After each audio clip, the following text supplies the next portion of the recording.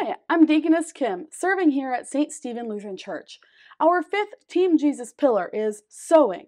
Now, these pillars hold up our guiding statement.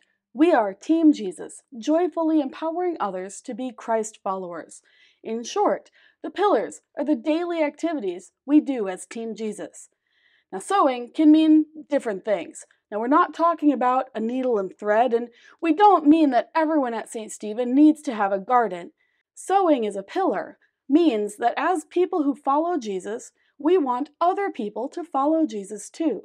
That means we work to empower everyone on Team Jesus to be able to talk confidently about our faith and what Jesus does for us. We strive to shine the light of Jesus in all we do, praying for others and loving them as Jesus first loved us. Please come visit us sometime here at St. Stephen so we can share the joy of Jesus' forgiveness with you too.